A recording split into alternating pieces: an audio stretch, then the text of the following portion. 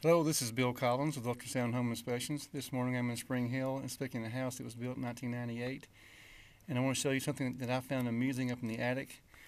Uh, this is a pipe that runs from the bathroom below up through the roof.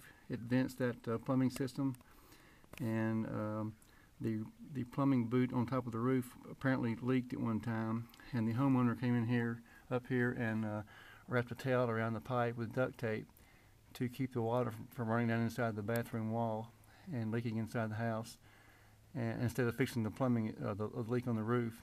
And but I've been on the roof already, and the boot's been replaced, and the roof's been replaced as well. But this is just something that I found pretty humorous that the homeowner did to keep his roof from, or his house from leaking.